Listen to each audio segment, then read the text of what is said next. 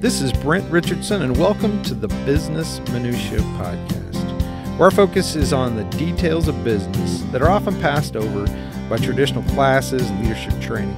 We focus on the stories of real people who have tried, failed, and learned through their experiences and are willing to share their lessons with others.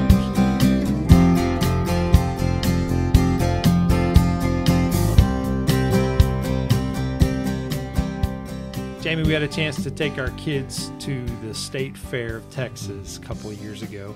Oddly enough, we lived here for years and hadn't gone, but we had really great memories, and it really brought things back, just being there with the kids. Oh, yeah. The games, the rides, the food. Yes. And there was one ride that the kids really wanted to ride on, and you were able to talk two of them into it, right? Well, it was one of my favorite rides as a kid. It was a Gravitron. Right, and I would get on that thing and get in there and get upside down, and I don't know how many times I probably rode that. Okay, so for people who don't know what this is, explain it. A Gravitron, man, it just spins in circles and sticks you to the wall. That's the equivalent of it. And all these rides have kind of they roll up and fold up on the back of a truck. They all kind of look a little sketchy. I just remember thinking as a kid, this is perfectly normal. I would like to ride this motorized thing that fits in the back of this guy's truck. And then I look at it with my kids and I'm like, eek, yeah, we still do it because it's almost tradition. And once you get on the thing, you realize it's a blast and you feel like a kid again. Yeah. And for me, it was games. We did a lot of games when I was growing up. And my favorite was there was a fish game, and there were a bunch of fish in little fishing bowls, and you were given ping pong balls, and you had to pop the ping pong balls and bounce them off the wood and into the little bowls. And if you did it successfully, then you got to bring home a nickel goldfish. To be clear, you're talking about beer pong. No, there was no beer involved. Okay, I'm just I was sure. like 10. All right. And what did you win out of this? Goldfish. And what did you do? Like literal live goldfish. How many goldfish did you win? 1 year, I remember 10 or 12 goldfish. Oh, good grief. That's insane. That's too many goldfish. Let's not talk about what happened to goldfish. Well, we know how we know how that ends. It's not positive. But we're talking about the State Fair. What we're really talking about is food. Food. And fried everything. And we have folks that most of our listening audience are from the state of Texas and from the Dallas area. But we have lots of listeners from California, New Jersey. We're all over the place. We got people in Taiwan and Malaysia listening to us. So they don't know anything about the State Fair of Texas, and they don't know anything about this tradition. Help us understand. Well, the idea in Texas is you can take any food in the world and fry it. Fact. Yes. And it makes it better. Yeah, our kids love fried you. Bacon, fried Dr. Pepper. There's fried cheese. There's fried onions. There's fried butter. Yeah, and you fried fry anything, and it's just I haven't had. Is there fried peanut butter? I don't know, yeah, there was a peanut butter and jelly sandwich a few years ago. Okay, all right. But what has been there the longest? Well, the original fried food, that's the traditional staple. There's two staples, I would say, of the State Fair of Texas, and that's Big Tex, and you can go Google that and see the Fletcher's Corny Dogs. Fletcher's Corny Dogs. So this is the original Corny Dog. The inventor of the Corny Dog, this is Fletcher's. This is their company, right? And so this has been a staple for everyone. And while we're sitting here reminiscing about the State Fair and thinking about our past, lots of folks out there a little bitter they don't get to go to the State Fair this year because of the COVID crisis where it's been canceled. Well, and it's one thing people like us that are customers. It's another thing altogether for the people who are actually selling their products there and depend on that State Fair for a paycheck. And that's really what we're going to be getting into in the next few weeks, is in the coming months, in fact, in some of our interviews, is the effect of the current crisis on small business. It's really been tragic. We've personally tried to go prop up and support the small businesses that we love because we want them there. Yeah. When the crisis is over, we want those places that are still there. We want our local butcher shops. We want our local places, those spots that we love to go as a family. We want those there. And that's no different from Fletcher's. The difference is they're working a pivot strategy that we both fell in love with. And so this is really awesome. And this is something that people need to hear about, and hoping that it inspires them to get through this crisis and pivot in a similar way. Right. And you and I were talking about having some different small businesses on the podcast. And it happened to be that day, that same day that the state fair had said they were canceling. And then that afternoon, I'm looking at the news and I see that Fletcher's is doing something very creative. And I do what I am prone to do. And I just contacted him and said, hey, we want to hear your story. We talked about this in the episode last week. You have no problem cold calling anybody. And you know what? They agreed. And it did. It worked out. So we got an opportunity to interview Aaron Fletcher, who is the grandson of the inventor of the Corny dog, and had a really good conversation that we'll share with you guys. And you'll hear a little bit about how they're pivoting. And I hope it's very inspirational for those of you out there in the small business community that are trying to get through these challenging times and through this crisis to pivot. And Aaron talks about that. Yeah, and he's able to tell us some of the lighter failures, things they have tried that didn't work out. That's my favorite part of the interview. And what part that he's actually made, what invention that is still at the stands that he created. So let's get into it. I want to really thank Aaron Fletcher for taking the time to come and talk with us. I also want to make sure I give a shout out to Lori Walker and the folks at the Chamber of Commerce in Flower Mound, Texas. So fantastic. You guys gave us an opportunity to sync up. Finding a location where we can get together is becoming challenging in the COVID times. And so I really want to appreciate, we value face-to-face connection for these interviews because it just makes such a huge difference in the conversational tone of the discussion. So without further ado, enjoy our conversation with Aaron Fletcher and Fletcher's Corny Dogs.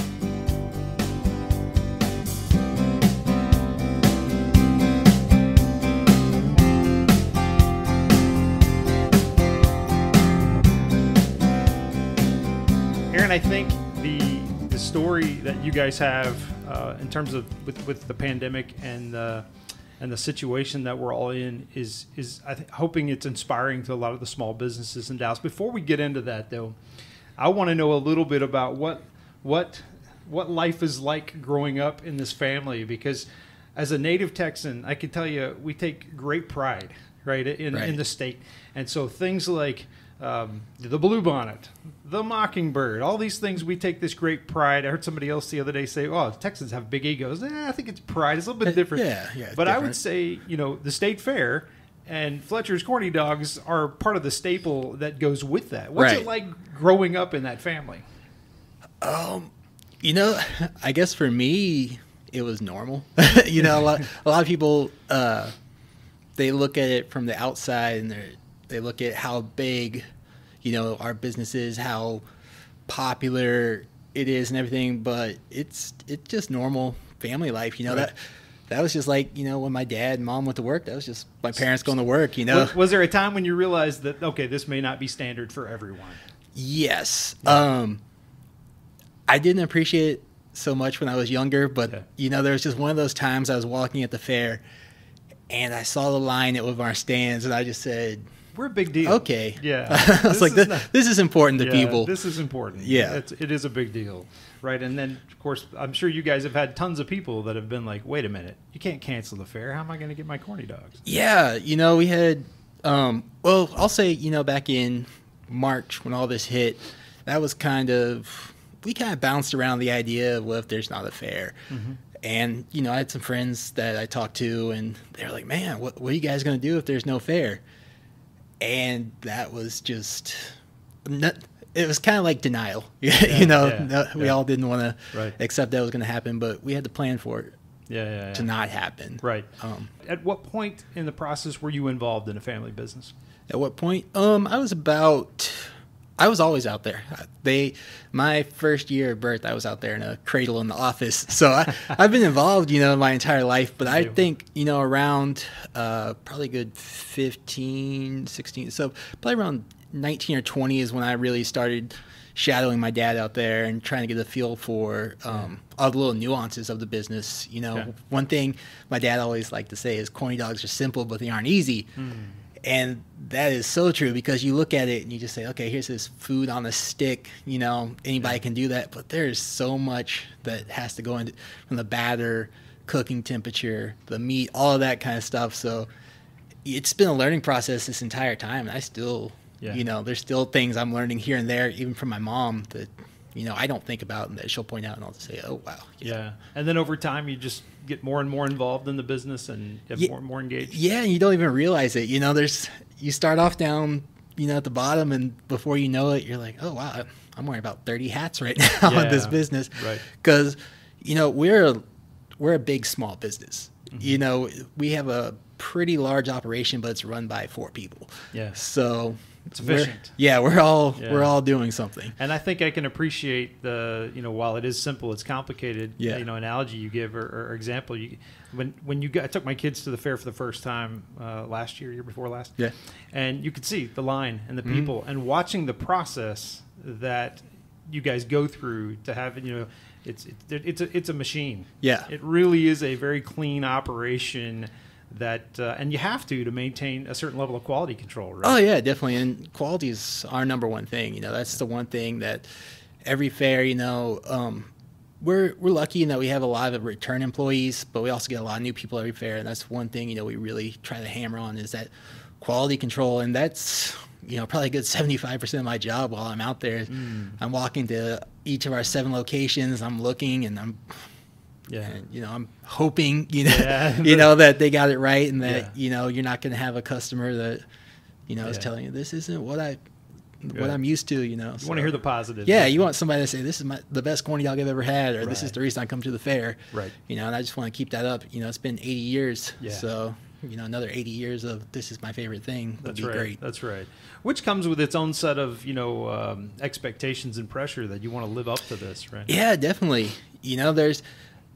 There's so much, positive that we've done that you're also afraid that any little change, is going to just collapse the whole thing. Sure. And so, it's stuff as small as, what if we tried a different mustard this year? You're like, no, we can't do that. We've had the same one for 20 years, so. Yeah, and yet you want to keep innovating. Yeah, and you want to keep innovating, and you want to make sure you're on top of the game and that, you're staying out there. You want to stay... Especially at the fair where there's fried everything. Exactly. Every year, you want to stay classic, you want to stay original, but you don't want to become obsolete. Absolutely. Yeah. Now, you've already contributed your own innovations to the company, right? So the Cheesy Pup is your baby. Yeah. That was, I can't take 100% credit. I'll take 100% credit for the rebirth. Okay. When I was younger, that was one of the things that we would do out at the fairs. They would bring out some cheese sticks and they'd stick it in the batter and... Okay. Then we stopped it for a few years, and I was like, man, that was really good. And all of our products, especially up until recently, everything's been very meat-based. And we have more of a vegetarian kind of audience starting to come in. Mm-hmm. So we were like, well, what can we do other than just the veggie dog that, people might eat or, something for kids to enjoy. Right. And we brought that out and tinkered with it. And right. So any failed ideas that didn't make the cut that you can share? There was an attempt at a flaming hot Cheeto corn dog that was a crash and burn. Now, would it just be the batter, or you're actually?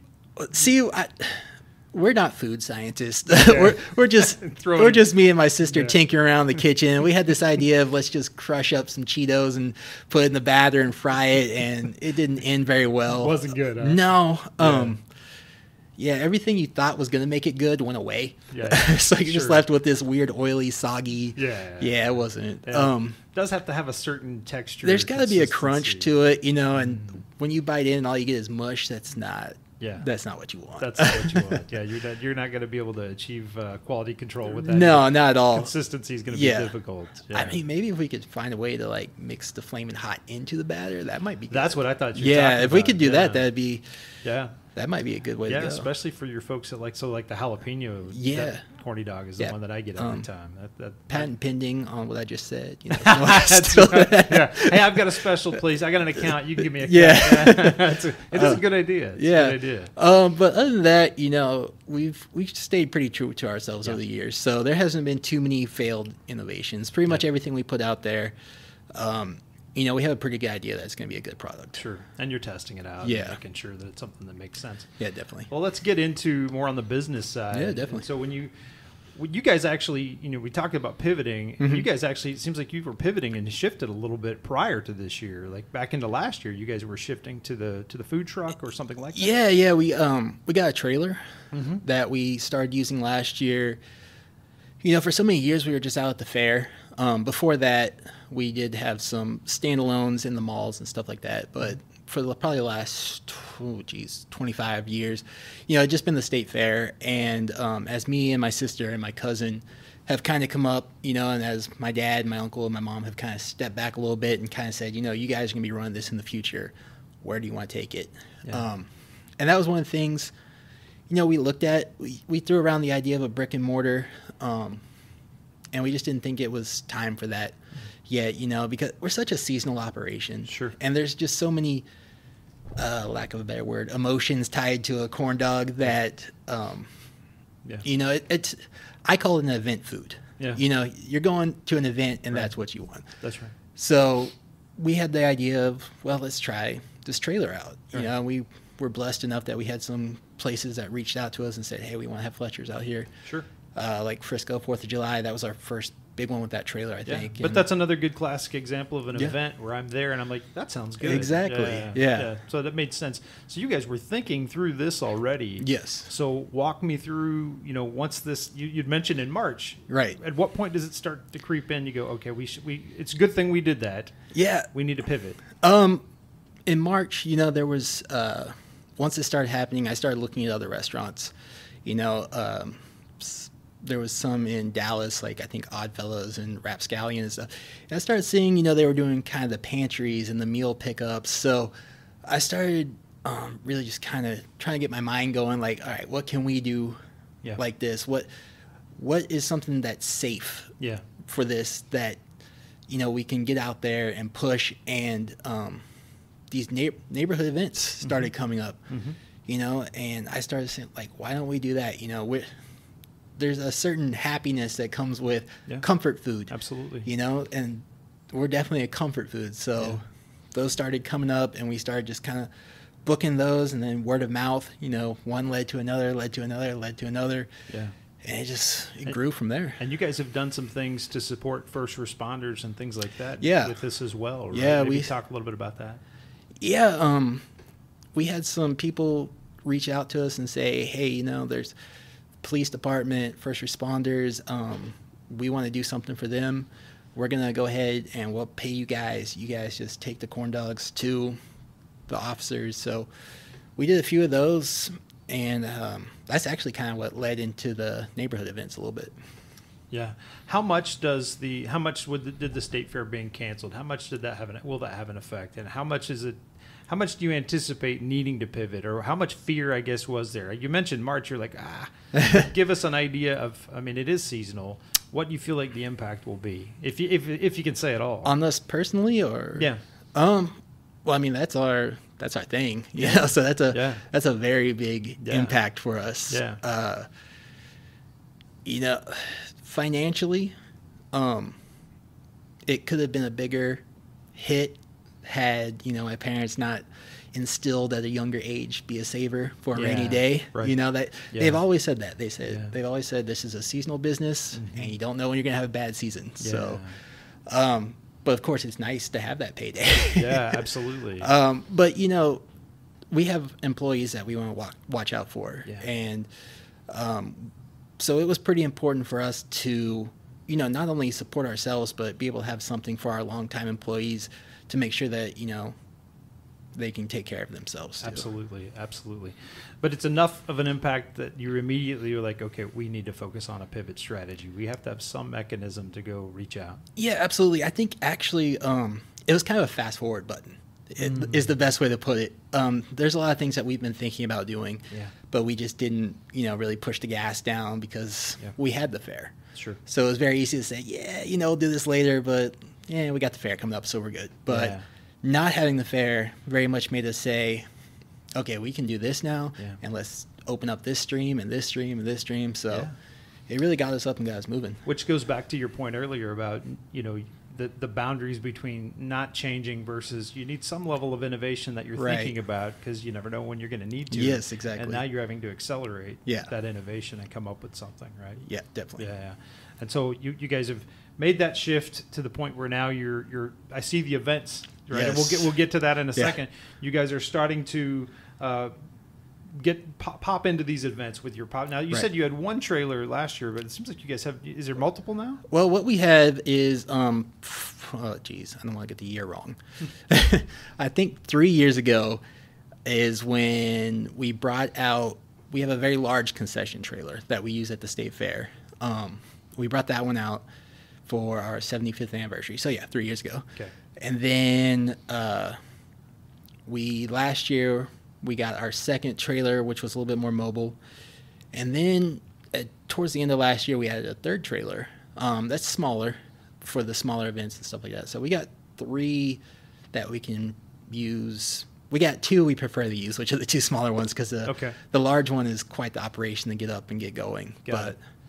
And how does the booking process work? Maybe let's let listeners know, if you don't know, that you guys have events. Yes. That you are making this available. Yes. And that they can reach out to you and get to the website and are available to make bookings, right? Yeah, the website's the easiest way to go through. We have a form on there, that you can fill out, send in, and right now we're booked through what would be the state fair dates. Yeah.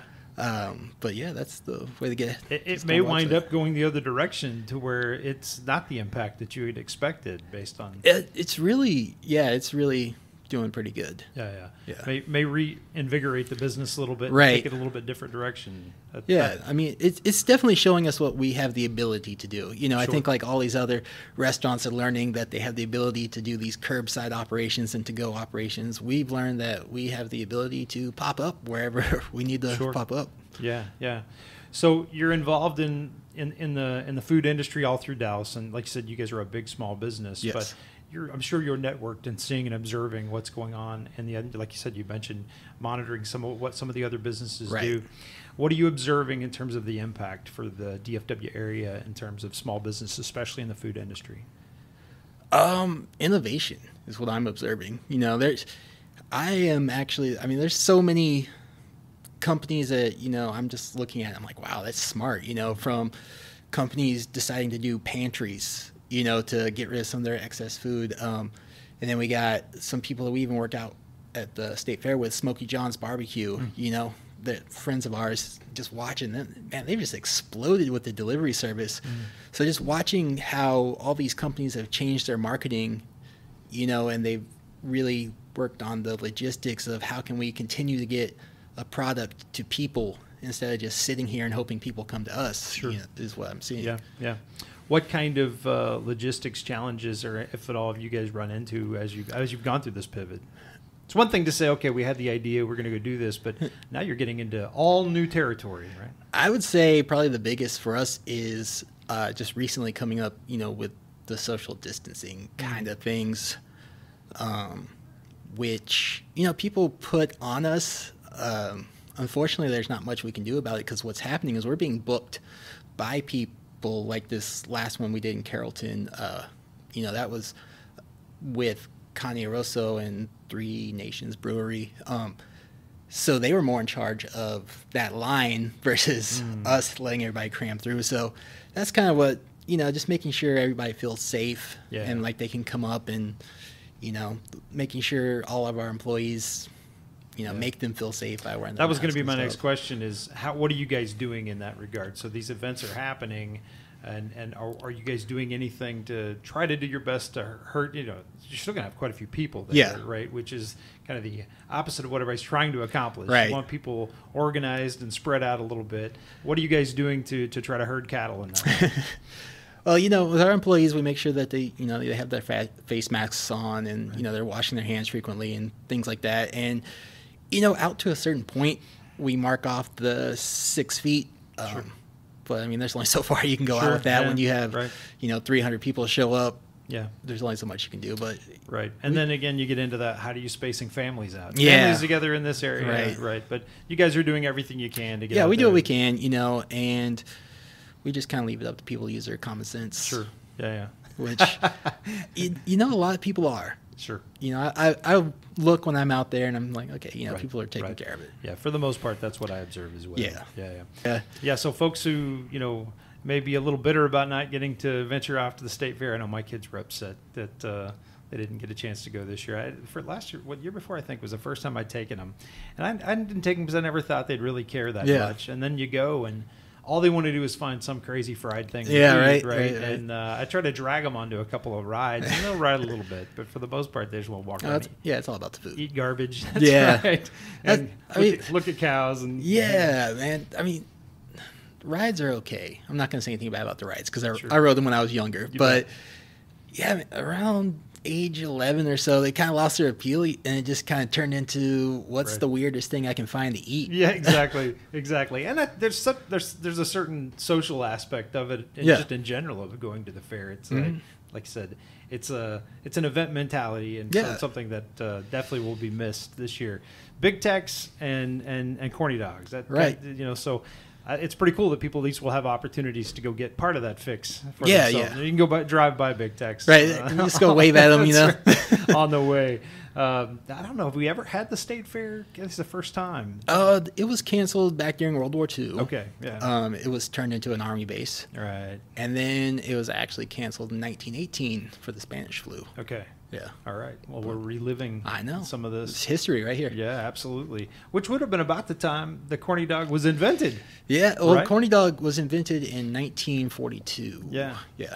So right around somewhere in that time frame where this thing was invented, right? Now I poked around a little bit and I see some controversy here around who actually invented, right? So it's your grandfather is credited, or is your grandfather and his brother? It was him and his brother. It was Neil Fletcher and Carl Fletcher. Are credited as the Corny dog inventors. Yes. And then I see somebody in Minnesota making claim. Come on. All right. Well, here's the deal.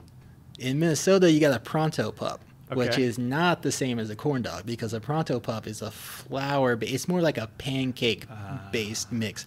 So they can't really lay claim to being a corn dog if you're not a cornmeal based product. Got it.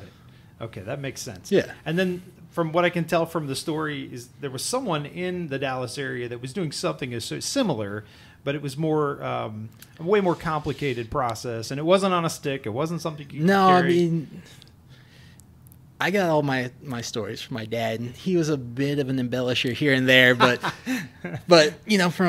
for the most part, what the standard story is there was I believe a Dutchman who, what he would do is he would take a frankfurter and he would coat it in a cornmeal batter, and then he would bake it and kind of serve it like that. So it's kind of like a very complicated pig in a blanket. Okay. And then from there, my grandfather and I don't know what you call a grand uncle. Yeah. They saw that and they said, okay, well, there's got to be a more efficient way to do this. And they went back to their home and just got to work. Yeah.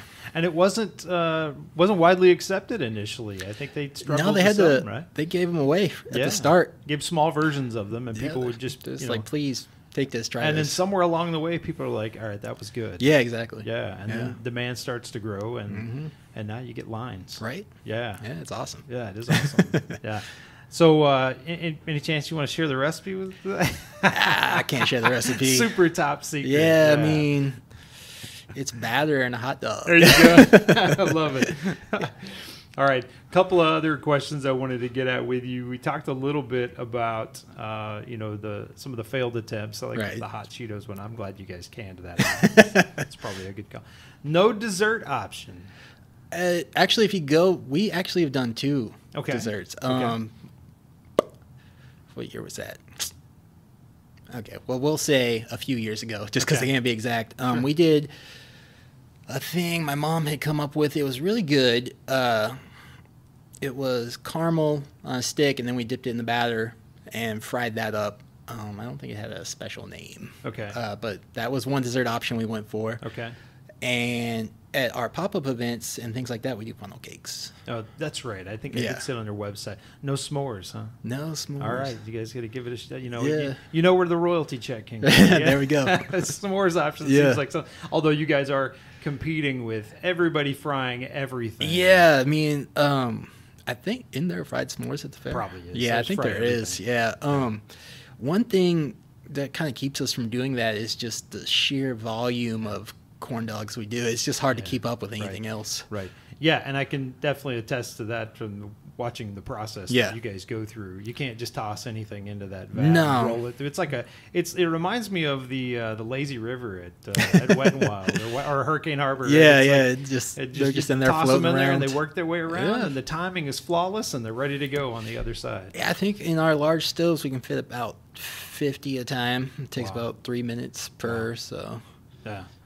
Yeah, and it's still probably it's hard to keep up with the demand based on the lines and crowd. yeah, you know, Texas OU, we have that one standby Big Tex that is everybody's favorite, Right. and you'll have people waiting upwards of hour and a half, Yeah. and that's with just keeping those stoves full and in and out and in and out. And Right. we try to tell people, we have 6 other stands if you The want other to ones. go down there, but they want to be there by Big Tex. Or they don't want to walk. Right? Yeah, that's true. Now you're a bit of a foodie. Yeah, a little bit. A little bit. So Yeah. Dallas gets some good restaurants. It does. You got to have a favorite, or you got a top 5 or something. Let's see. A favorite. That's hard to narrow down. Trying to think, the places I went to the most. A place I really enjoyed. I lived down there for 3 years, and I just moved back up here to Flower Mound. But one of the places I really enjoyed while I was down there was a place called The Porch off of Knox. Yeah, Yes. it's on the Knox side. Yes. Yeah, that place, Good burgers. that is some good stuff. Yeah. It seems like they had a burger with an egg on it. They did, yeah. I think it was actually called the Porch Burger. I think so. Yeah, that- I've been a couple times, and that was the staple to get. Yeah. That's a good place. That place, I'll just do a DFW tour. I like that place. And then over here in Louisville, we have a steakhouse called J2's. Okay. I've not been. Yeah, that place is very good. Go there pretty often. Okay. And then go down to Denton. There's a place called Queenie's, which is Okay. also kind of another steakhouse, Okay. Southwestern. Very good. Okay. Very good. You mentioned Oddfellows earlier. Oh, yeah. Good chicken and waffles. I haven't had it. I went to Oddfellows one time. Yeah. And it was very good. When I lived in Dallas, what I did was every weekend I went someplace new. So Yeah. there wasn't a lot of doubling back. Yeah. So, but I think during that time I probably covered a good 90 restaurants there. Well, there's so many just over in that area. and they just keep popping up. Yeah, Yeah. absolutely. Yeah. Each spot, it seemed like, especially when they would revitalize a new area, Yeah. you get some new, You get something new. something new that pops up, and then it's great. So many good restaurants. Definitely. Not even to mention Addison, and you're a movie fanatic as well. Do love some movies. So favorite movies. Favorite movies. I'm Okay. well, or you can do one. I'll give you 3 if you have to. It's just hard because I see so many. Yeah, actually, I guess my all-time favorite movie, the one I can probably watch over and over, is Gladiator. Oh, that's a great movie. That's my Yeah. probably all-time. I can always go back, watch Yeah. it. It's my Yeah. son's favorite movie. Really? Well, I think The Matrix may be overtaking it. but- Matrix is pretty but good. Gladiator is But yeah, yeah. there's just something about Gladiator. Every time I put it on, I'm It's sucked in. it's rewatchable. Yeah. yeah, I agree. If it's on there, it's hard to pass up, man. Yeah, It's definitely. Lots of good one-liners in there. Good, Mhm. powerful motivator. Yep. Yeah, that's a great one. Yeah. But other than that, I'm big on the summer blockbusters. I see all the superhero movies, all the Yeah. sci-fi stuff. Big original trilogy fan for Star Wars. Okay, Not so yeah. much the newer stuff, but the original trilogy I was a Right, big fan right, of. Right. Yeah. Yeah, I agree. I think, but I don't know if that's just because I was raised with it, and I maybe just be biased. I've been trying to figure that out because I watch it, but then I watch it with people that haven't seen the original ones, and they don't really like the new ones either. So Yeah, it's one of those series that there's not too many movies where a part 2 or 3 are as good or better than the first. The handful, maybe. Yeah. Terminator series. I think Terminator 2. Terminator 2 was better much than the better first. than one. right? Yeah. And I think Empire Strikes Back is. Yes. That's one I of the definitely gotta agree exceptions. with you right there. Yeah, that's one of the exceptions. Otherwise, pretty hard to pick one where Yeah. the second show was better than the first. Yeah, no, I can't really, off the top of my head, think of any. Yeah. But that series for sure. Yeah. How has it been with the COVID situation? You got no movie theaters to go to. I know, man. Do you prefer to watch them at home? Because now No, you can kind of do that. I know, but I'm a big fan of going to movies and Sure. get my popcorn and just Absolutely. sitting there.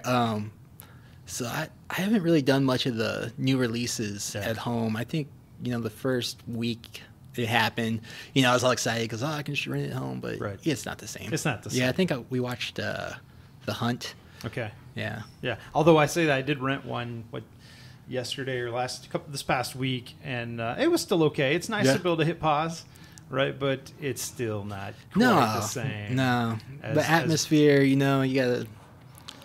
Yeah, absolutely. All right. My next question for you is how many boxes of corny dogs can you bench press now? Let me see. Let me try and guess. Let's figure out how much a box of corny dogs weighs. I think each box is 5 pounds, so 80 boxes. Wow. Okay. Yeah. You're. I can't remember what it said when we were looking some information up on you. It was like the amount you could bench press was pretty outrageous. So it's my all-time is about 560. Wow, that's impressive. Yeah. There was a time when I could watch you do that. Yeah. That's about as much. No, I probably won't even do that. I'll just go get a corny dog. There you go. Yeah.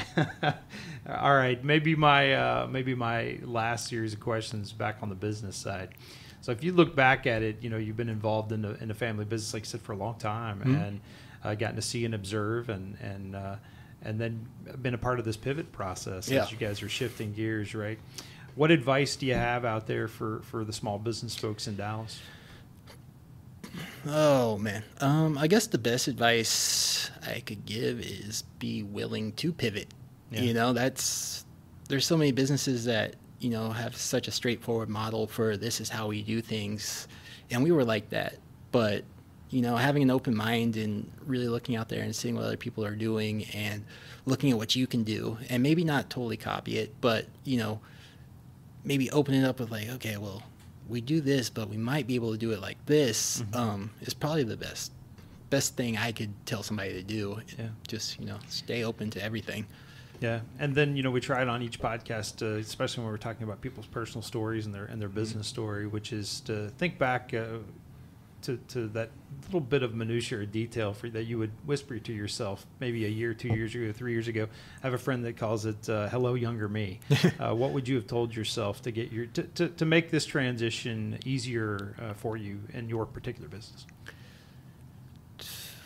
I don't know. Like, so much of what we're doing now, we couldn't have done back then. Right. So it's very hard to say.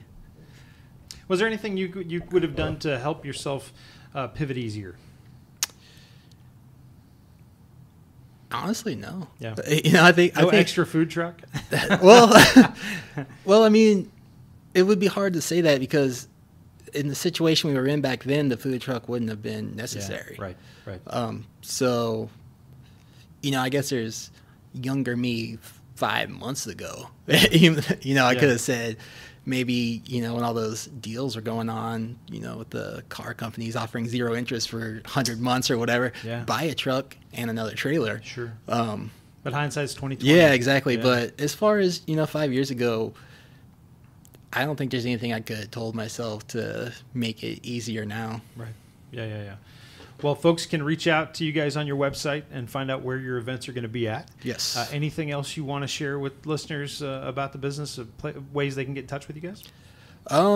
We're always on Instagram at Fletcher's Corny Dogs. Same with Twitter. Actually, I think Twitter is at Fletcher's Dogs. Facebook, Fletcher's Original Corny Dogs. Our website, Fletcher'sCornyDogs.com. We do our best, to get back to everybody any way we can. Customer service is, on the same line as quality control for us. So, we always want to be on top of that, and we always want to make sure a customer is happy, or if they're not happy, whatever we can do to rectify the situation. Yeah, that's the easiest way. You guys are a DFW legacy, so it's good to see you guys have pivoted and you're going to be all right, and that we can go get our fix. Yeah, definitely. Find you guys out there. Plenty of opportunities the rest of the year to come get a fix. So it's fantastic. Yeah. Aaron, thanks for taking the time. I really definitely appreciate it.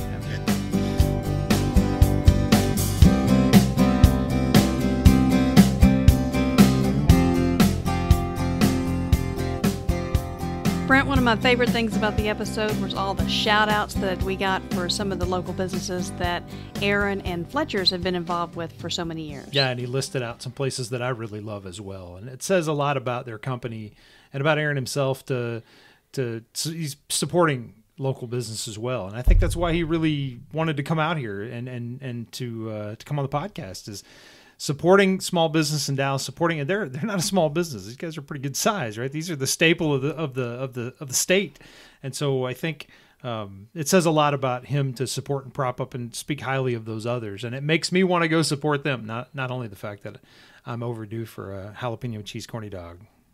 It doesn't have any of the cheese chips. You know, would you Hot try the cheese- Frito one? I would try I that. bet you would, yeah. I would try the hot Frito one. Maybe, but I need it mixed in the batter. So that's hopefully he gets that, patented and they can go Right. work that out, because I'd be game to try that. Hey, if you have crazy ideas for these guys, go jump on their social media, jump on their Instagram page and throw some comments. And they are putting their schedule of where they will be on their social media. They're going to be all over DFW. Figure out where they're going to be close to you and go check them out. Support Or make a some drive. locals. Make a drive. Go. You're supporting a significant business, and at the same time, you're getting your fix in for the state fair. If you can't get the state fair, it's one thing, but you got to go get your Fletcher's Corny Dog.